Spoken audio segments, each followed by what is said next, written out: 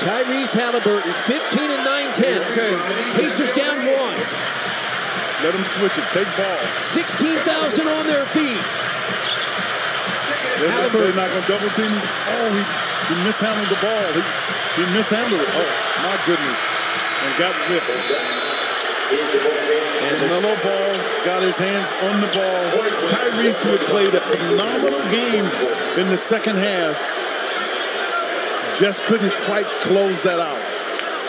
But it doesn't take away from the fact that he had one heck of a game. He's here with Ball, and that caused him to lose his rhythm. And then here, Ball's every bit as long as he is. And once he hits that, that party is over.